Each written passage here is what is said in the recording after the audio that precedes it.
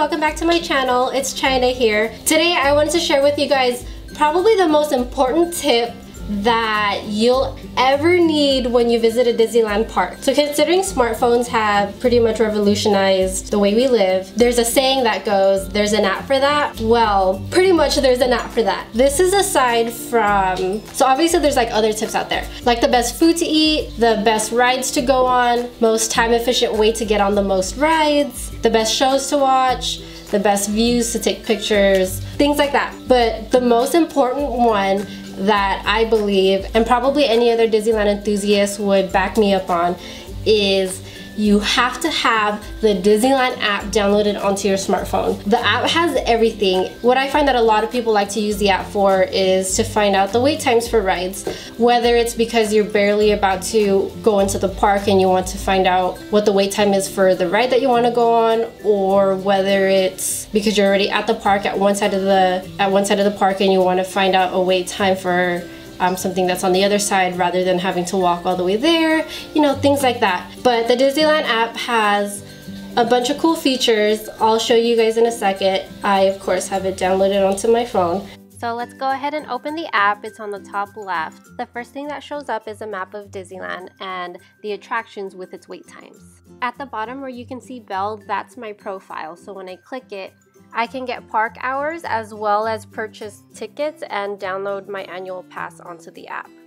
So from the map, you have an overview of the wait times, and when you click on it, you can see which ride it's for. So for example, the 65-minute wait is for Hyperspace Mountain.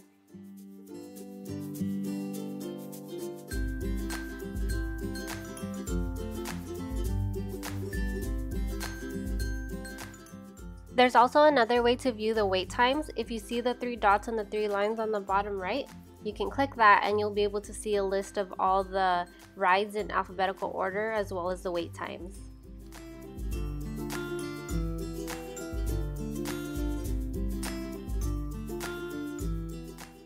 If you scroll to the right, you can see which characters will be out in the parks for that day.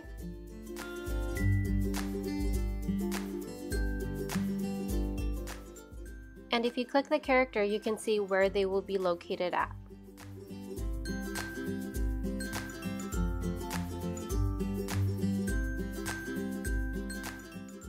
You can also see the times of when they will be making their appearances.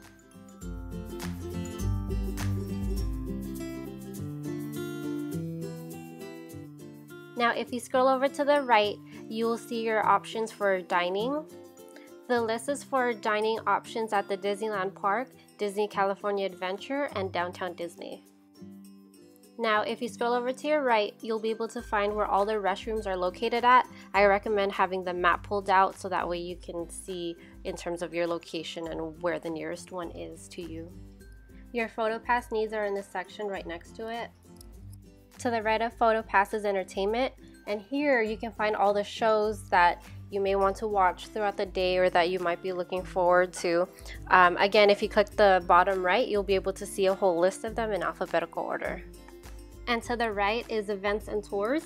Here you can find what events are currently happening at the Disneyland Park as well as any tours that might be going on that day. All your guest services needs are right next to it.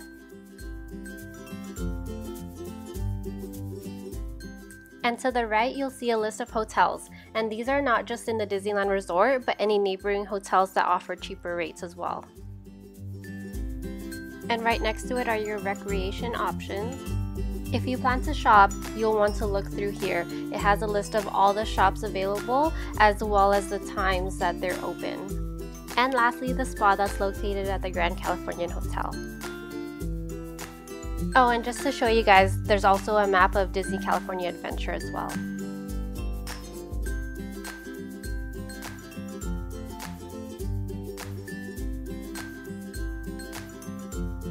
But yeah, so that's why I